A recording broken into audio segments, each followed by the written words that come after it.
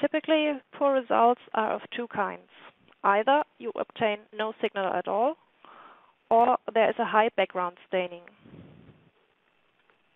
No signal indicates a need to optimize the protocol, a defective antibody, or a lack of the target in the sample.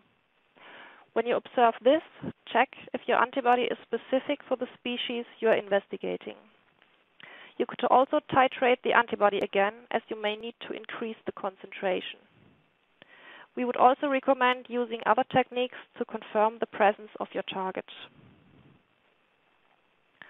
The problem of a high background staining might be resolved by reducing the antibody concentration, or you could block non-specific interactions of the antibodies with serum or BSA. In order to isolate this problem, isotype controls or no primary controls can be very helpful.